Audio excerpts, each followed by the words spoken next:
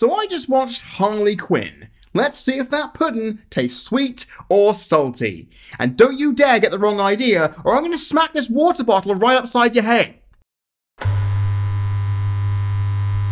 Oh hi! Welcome to So I Just Watched, the show that makes the deaths of Batman's parents look less tragic by comparison.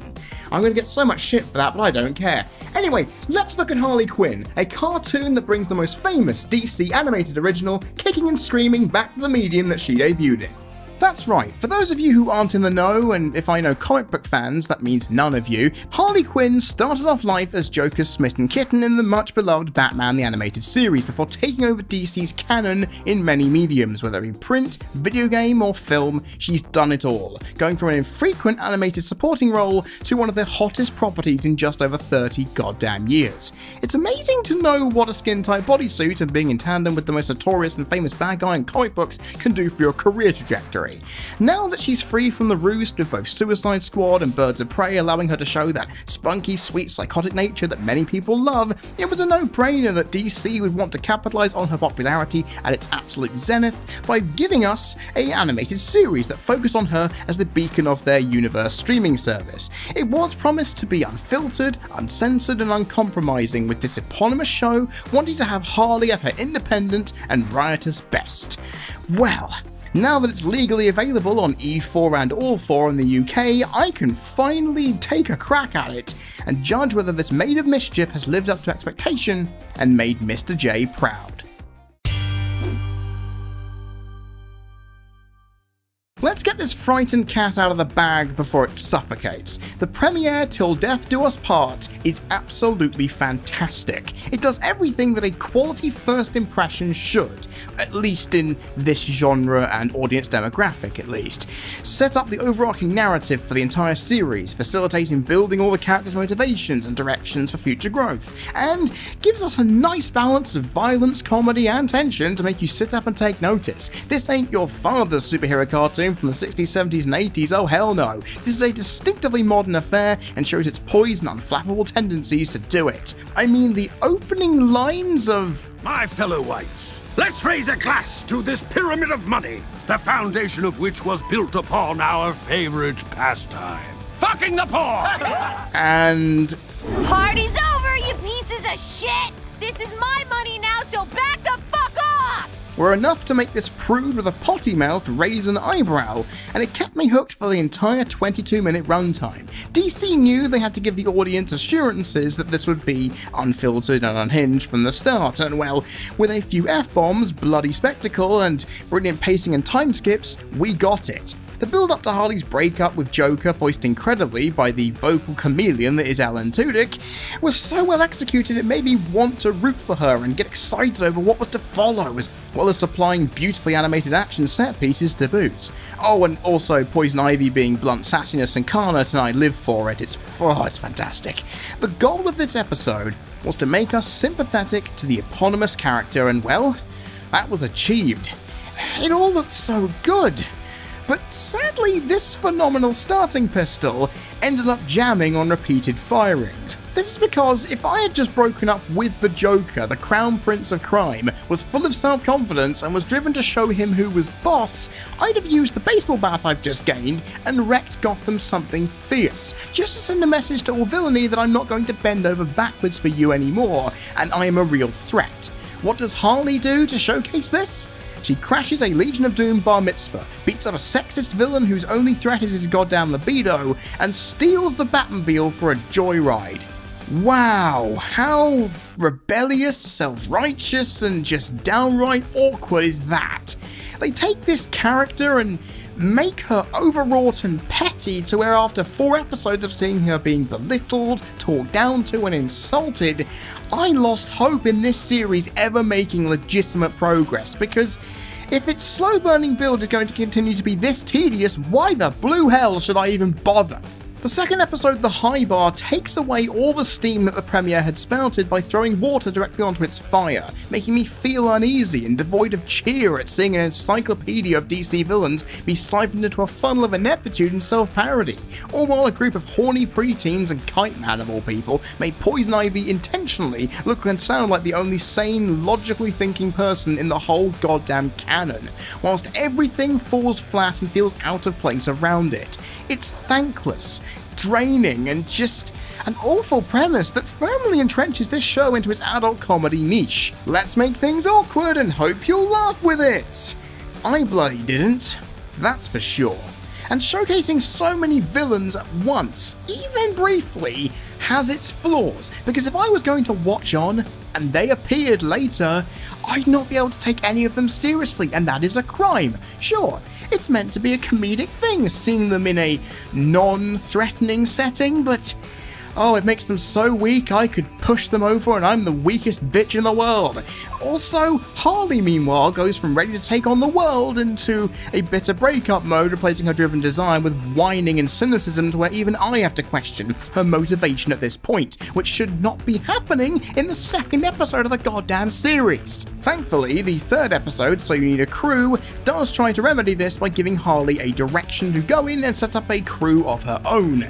And it also helps the fact it drops a massive C-bomb. No, not the shit one, the lady part one. For good reason as well, because it's meant to highlight a point that I'm going to get to, but it then proceeds to step into that shit and censor itself for the rest of the episode's duration when it comes to language and, appropriately, Maxie Zeus's junk. Now let me remind you, this is an adult comedy that is on air in the UK at 11:35 PM. This is past the watershed and behind parental controls online. There is no need to censor any of it. You tell me that it's uncensored, unfiltered, uncompromised, bloody hell. This was a death knell for that immediately. It also took interesting villains such as Dr. Psycho and Clayman and hammed up their eccentricities to the point of nauseam, where it just made them irritating and borderline unwatchable. On top of that, the main point that the episode had was drilling a strong feminist social commentary about sexist and misogynistic villain hierarchy right into the sides of your temples. It's more loud and proud virtue signaling than subtle and earnestly utilised. Hell, at this point, a dose of subtlety would be appreciated. But no, this is a typical adult animated comedy and it doesn't even know what the hell subtlety is, so it played its cards predictably. Way to play to your woke audience demographic, where a bit of swearing, violence, sex and morality boosting is what's necessary to be considered entertainment. It may have provided exposition and an explanation as to why Harley has been ridiculed so much up until this point, but it doesn't feel gratifying. Especially when at the end of the day, the minimal progress made in 22 minutes, much like its predecessor, isn't satisfying even with justification now in place. This is something that the fourth episode, Finding Mr. Right, firmly sets in concrete. Instead of making the kidnapping of Robin feel like it's something momentous for our heroine, or should I say villainess, it's actually akin to calling the teacher mum at school. It's puerile, trivial, and unbelievably embarrassing. It's an indication, in terms of a moment, of just how far from the tree in 3 episodes my excitement has drastically fallen, because it was not enjoyable to just watch another episode and go, oh wow, the main conflict is Harley being beaten down and insulted again. Can they just give us something new? I will say this though, I was laughing that King Shark turned into a media-savvy tech guy and they tried to set up a quote-unquote villain dating profile to find a nemesis. That was unbelievably well written and I'll give it some credit there, but that goodwill evaporated very fast as more awkwardness was spread over a thin veneer of threat and power-hungry gamesmanship, and well, it tried to make itself something bigger and branch out into the wider world, but it bloody well didn't show like it. It wasn't that enjoyable.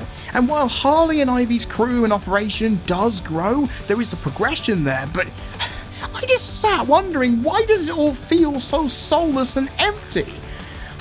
It's because they've beaten the same drum 3 episodes running with slightly different sticks and expect no one to notice. Well, I bloody did, and I'm calling them to rights on it. And after kicking things off with an all-guns blazing start, why has everything been compartmentalized and restrained to where I can barely muster excitement with it? Outside of Poison Ivy's quips, which never get old, the honestly great voice acting, and the fact that Gotham's villains and their whole society is a biting satire of modern media culture. All of these things, plus the action set pieces when they are shown, are fantastic, but the overall narrative structure and storytelling package that it's wrapped up in just sours on it all. It can't even move a muscle, and this is especially the case for the characters too, because all of them are just stuck in first gear. They cannot move out of the basic form that they've got, and it's just so boring after a while. And I understand that DC wants to do this to stretch the narrative out over the long haul, to make sure that watching Harley gradually climb up the ladder is worth the time. But if they had actually fleshed things out and made it a little more exciting and interesting, then maybe I would have enjoyed this more. But they were handled with no sense of care or effort, meaning it just fell on deaf ears at the end of the day. So after all that, would I recommend Harley Quinn? I have heard that it does get better from here, but based on what I've seen, I'm not going to give it the benefit of the doubt. It's bad. As Harley Quinn is one of my favourite Batman characters, I was actually anticipating this quite a bit before going into it, as I was hoping for another great representation of her in media.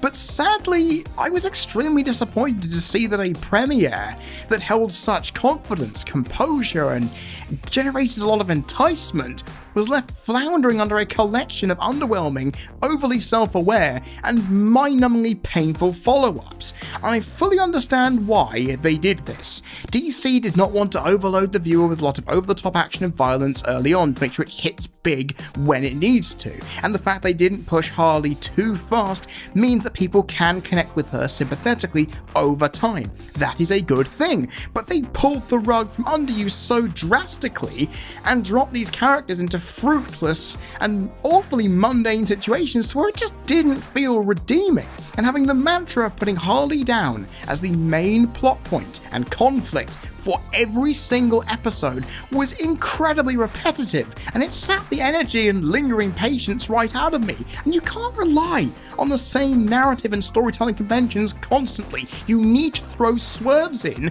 to keep interest high, but it wasn't there. It was bluntly missing. And the characters were either one-dimensional, somewhat entertaining, or either just lingering around with just insufferable tendencies that made me just not want to sit around them or see them anymore. And the whole long-term plan that the episodes were putting together, if it was going to go at the same speed as 2D Sonic walking through water, I will take a pass, thank you very much.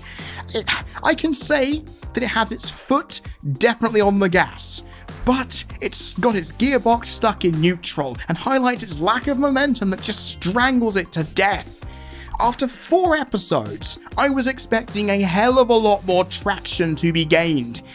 And instead, I got scraps to work with, and remember the 3rd episode, I was willing to throw in the towel. The reason why this utterly annoys me as much as it does is because DC promised that this would be Harley off the leash and ready to raise hell, yet what we saw was a bleached and multicolored puppy being held back by its owner to be dutifully trained. And, well, it wasn't the most exciting animated viewing as a result, despite the flares of quality trying to push through its dense foundations. And for a cartoon about the insane, twisted and bouncy Harlequin, in my opinion it was neutered right when it was ready to pounce. And that's quite sad to see happen. I've been Freddie Thomas, you've been people watching, this is the CC Network, and I will see you all next time.